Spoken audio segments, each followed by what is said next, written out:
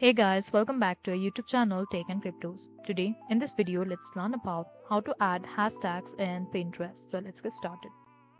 At first, let's get into Pinterest app or the website and click on your profile over here. And in Created, you'll be able to find all of the posts you have done.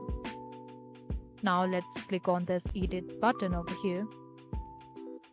And in description, we can add any hashtag we want. Once you are done, simply click on save in the bottom right corner.